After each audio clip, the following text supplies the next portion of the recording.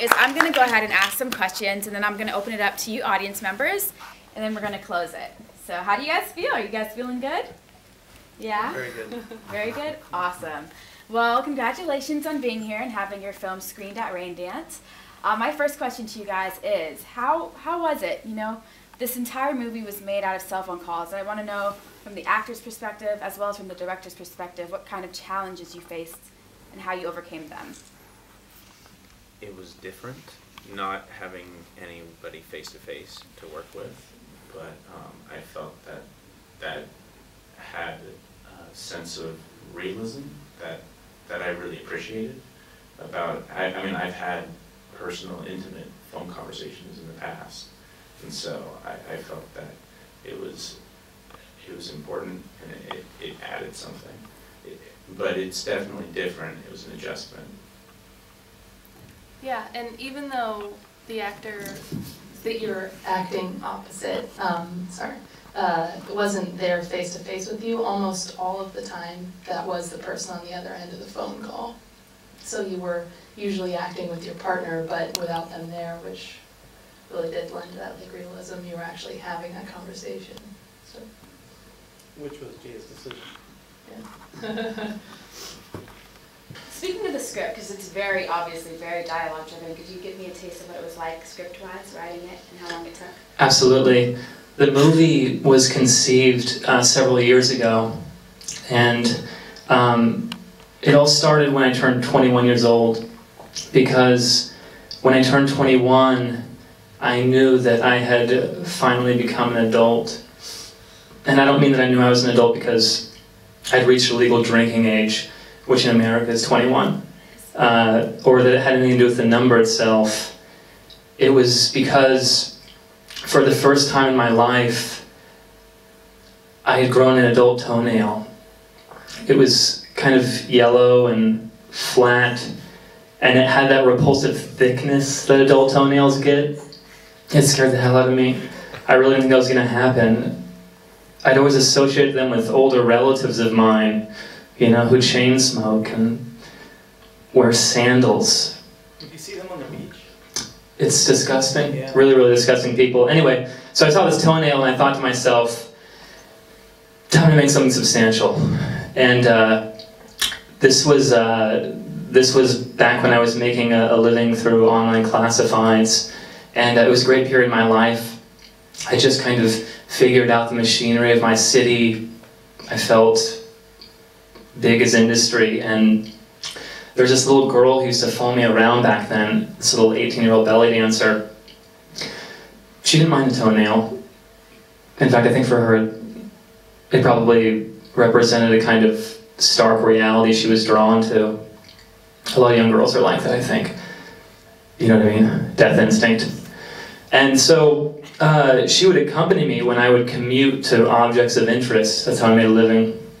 And we'd hop light rail trains together in the rain late at night. We'd be among all the most eminent figures of the night, the tired pushers, sinking in their seats, staring catatonic out the window at all the flashes of neon going by. The emaciated poor, staggering down the aisles, kitchen knives glinting in their back pockets, muttering how no one jumps their cousin and gets away with it. A lot of them spitting right on the train. Some of them whistling, and whistling really well too. Nobody whistles like the poor. The rich, they'll never have that. And so we'd be among this atmosphere, we'd be inside this atmosphere doing our part. And there was a point at which I began to recite lines to the girl, my friend. I began to speak lines of conversation. And she would write them down in her phone. She'd type them with her tiny thumbs into this endless stream of text message drafts. And this was at a point where I was very preoccupied with the commission, which we can get into later, which will elucidate some of that. But I was preoccupied with a commission that involved writing. And so we'd go on this train, she'd write them down on her phone, and eventually these words became the words that the people in the movie committed to memory, and the people speaking those words became, after several years of waking nightmare, the movie that we scrutinize and adore. And I'm going to go ahead and open it up to the audience now to see if the audience has any questions for the creative team. Oh, wow. All right. Up there? I was just wondering what made you, like you could have made any film you wanted, what made you choose to tell this story? And that regards the commission, so I appreciate you bring that up. Back then, before I'd met the girl, before I'd ever thought about making a movie, there was a group that I was corresponding with, whose name I can't specify, but whose purpose concerned a resistance against certain forms of wireless pollution in America and the world. And there was a man in this group, he was a kind of an official of the group, a leader, and he wrote to me after reading something that I'd written, a piece of short fiction that someone had sent him, which he was fond of. He wrote to me with an offer, which at the time was very advantageous, in my position. And the offer he was making was in exchange for me writing a film, which I'd never done before, in which several young characters, through their incessant use of cell phones and other forms of wireless communication, develop malignant brain tumors and die. And there was, I'd never made a movie before, and so I contemplated and so this eventually became the commission that I would contemplate when I would be on the light rail with my friend. But coincidentally, before the movie was written, before the lines were conceived and dictated into my friend's cell phone, the man himself died in a car crash. He was killed in a car. And even though I couldn't correspond with him and his offer wasn't, I'd only received a very small portion of his offer up front, it continued to affect me. And his offer continued to enhance my vision, to correct my posture. And I continued making the movie through its 1,000 preparations and plague, through its personal plague.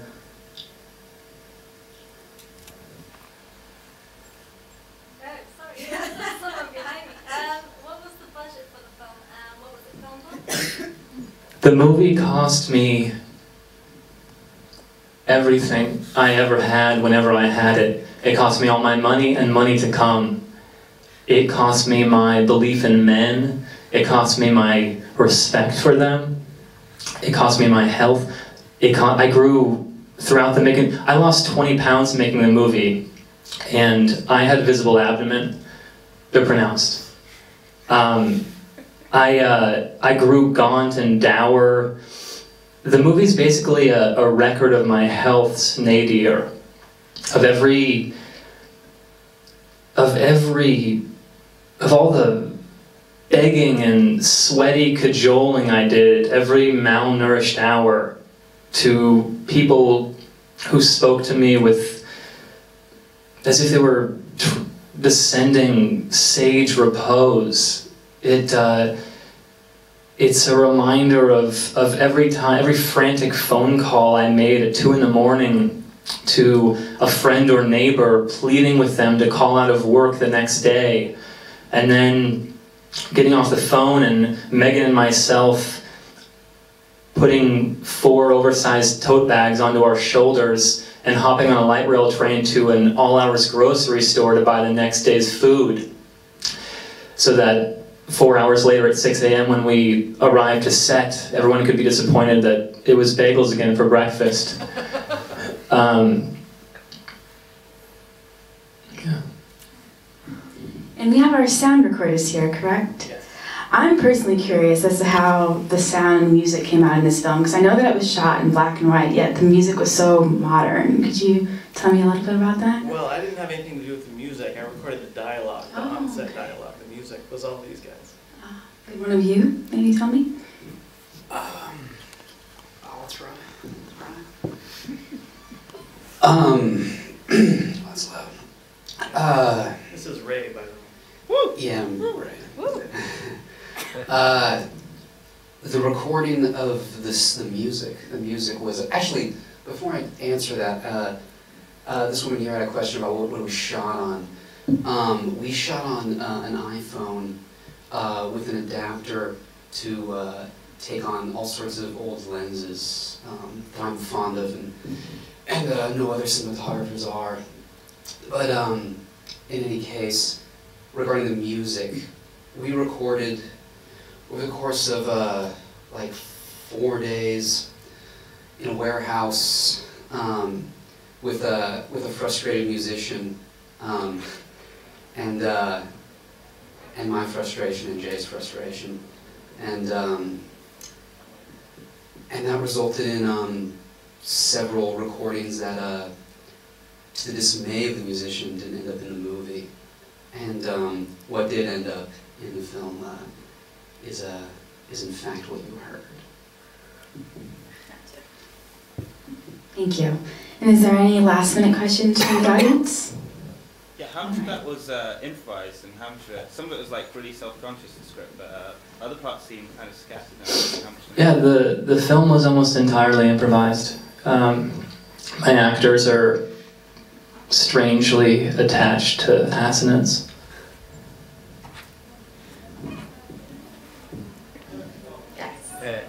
I see your movie is a lot about different ideas.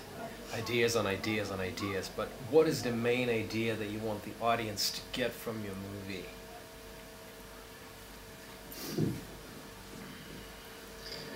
I think that we made this movie out of violence. I wanted to brandish our youth, and I wanted to confront all of the pathological disenchantment that infested us. All of the overweight men sinking into easy chairs, watching some easy movie with more remote controls than they have fat little fingers. All right, well, thank you very much. Thank you.